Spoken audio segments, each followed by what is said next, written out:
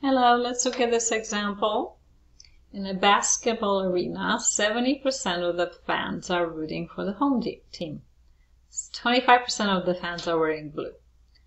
20% of the fans are wearing blue and are rooting for the away team. Of the fans rooting for the away team, 67% are wearing blue. Let A be the event that the fan is rooting for the away team and B be the event that the fan is wearing blue. Are the events rooting for the away team and wearing blue independent? Are they mutually exclusive? Alright, so let's figure out this puzzle.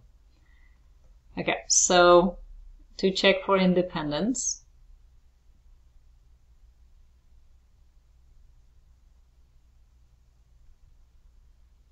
alright, we can do a numerical check. Right, this P, A, and B is the same as PA times PB, then they're independent. Okay, so do I have PA and B? So A is rooting for the away team and B is the fan is wearing blue. So 20% of the fans are wearing blue and are rooting for the away team. So this means that PA and B is equal to 0.2. Okay, so we have that one. Alright. 70% of the fans are rooting for the home team. So this is like P of A prime. Right, so is 0.7, which means that P of A is going to be 0.3. Now I'm making an assumption here that whoever's going to the basketball arena are either gonna root for the home team or the away team. Like there's no undecideds.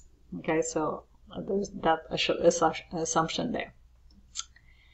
Let's see, B, the fan is wearing blue. So P of B is 0.25.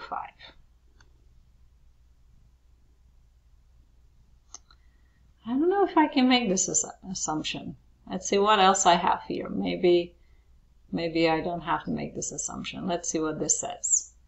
Of the fans rooting for the away team, 67% are wearing blue. So this is saying probability of B given A is equal to 0.67. All right. Maybe let's not make this assumption because I'm not sure if this is true. I'm not sure if I can say that they're the same thing. Right, so I'm not going to call it A prime. All right, let's see. So another way to test for independence is through the conditional. If I can say that P of B given A is the same as P of B, then they are independent. Okay, so P of B given A is 0.67, but P of B is 0.25. They're not equal to each other, so not independent.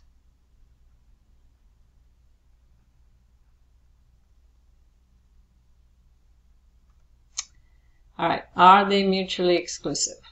Okay, we check this if P, A, and B equals 0, then they're mutually exclusive, but we know that P, A, and B is equal to 0.2, so not mutually exclusive.